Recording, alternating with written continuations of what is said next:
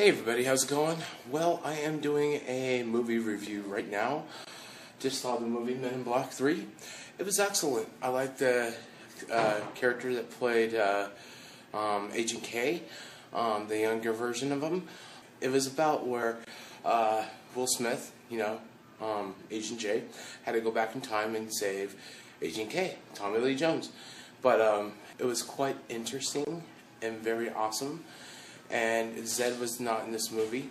I guess the character died and stuff. So the movie was so awesome that it was better than the last two. It was better than the last one and the first one. So you learn about Tommy Lee Jones. You learn about the character Agent K a lot more and why he is the way he is.